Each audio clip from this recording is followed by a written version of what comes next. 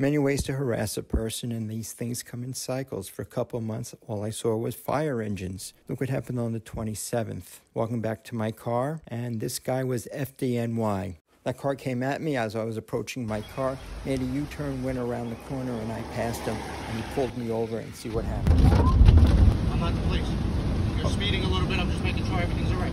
I'm not the police, but I'm pulling you over for your own good because he wants to make sure everything is okay. He doesn't have the right to. He doesn't have the legal right to. He broke the law. But for me, law doesn't apply. This is harassment, though.